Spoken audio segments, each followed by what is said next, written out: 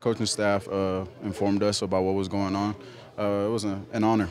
Just looking forward to getting to work. It's an honor just to be mentioned in that same category as Terrell Davis. I mean, a big name, somebody with a great legacy, and like I said before, it's just an honor. Coach Motkins did a great job of coaching us and telling us what we had to do and making sure we were keyed in on our assignments.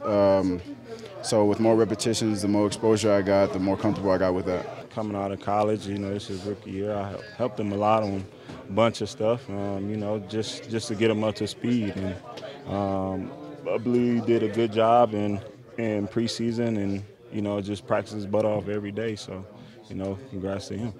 I'm going to still continue to go out and grind and do good for this team. I feel like you have to work on everything just to be a complete back, never be satisfied or complacent, and you have nothing but time to work on that.